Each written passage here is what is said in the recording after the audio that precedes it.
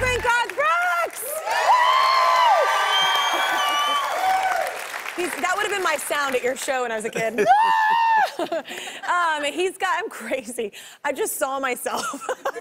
He's got a new vinyl box set called Legacy, and we're breaking down his career so far with a look at his albums in the collection. Next, let's talk about Garth's second live album, Triple Live. These are all songs that you recorded during your world tour? Yeah, during the comeback tour.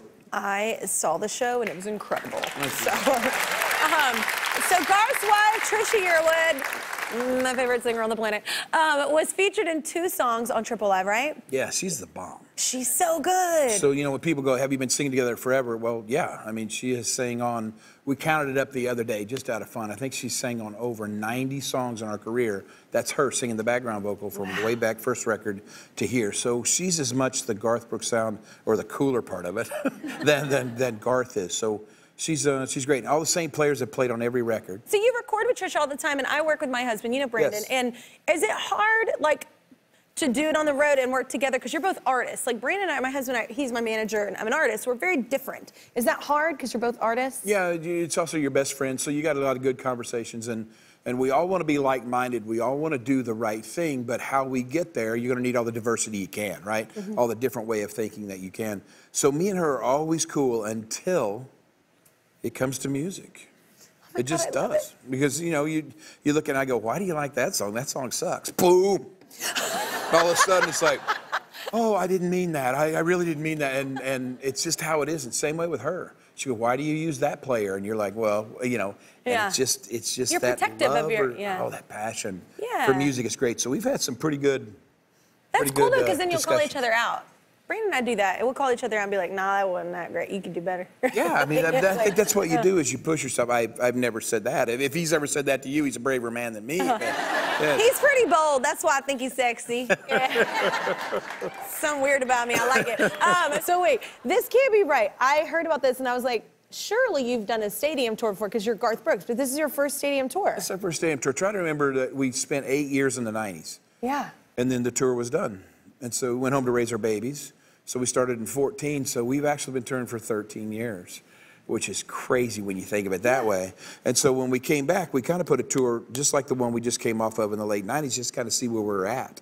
So we've never been in stadiums, but I can tell you this, I was scared to death stadiums were going to be cold, and distant, not intimate, you know, and not, they are the warmest, coolest, because I'm a guy, I'm the last guy that wants to say size matters. It does.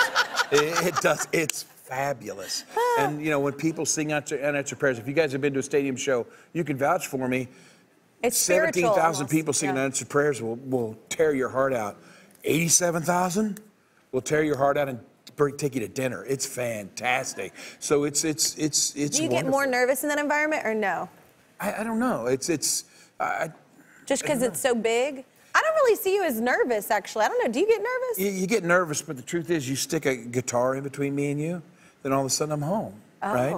So it's very sweet. So these people, if it's a dive bar of 500, or if it's a stadium of however many thousands, they allow you to suck and be okay. Yeah. They kind of let you be you, you know, scars, flaws, and all. It's like a woman. The most gorgeous thing a woman can wear is happiness. Right? Yeah. And just when they're confident and happy, it's like, whoa. And that's how they make you feel when you walk out, right? That you're happy and you're confident. It's cool. Like, what? So what I love about you too, though, is you're like, the stadium thing is cool, but you're also doing a dive bar tour. Dive bars are fun. Exactly. I love like clubs. Like, oh, they're so fun. Because they're loud, they're hot. Intimate, and you're right in their faces, and you're all sweating together. Wait, I'm getting kind of weird about it. It's awesome. Yeah. It's fabulous because you're sitting there and you're sharing the same sweat. People are, you know, you can't get to the bar because everything's just packed, so everybody's kind of drinking from each other's beers. It's a family thing. Not that. Oh yeah. No. It's fun. It's old school, so it's great. And these dive bars are just cool. We're about to do our last one, but I don't think so. I think I'm having such a great freaking time. I'm going to ask if we can do some more. I would love to see you in a dive bar. Oh, let's do it. Let's do it. I will not stop talking until you subscribe to my YouTube channel. That's right, and I can talk a lot. Seriously, not gonna stop. Yep, still here, not going anywhere. I see you. Don't walk away from this.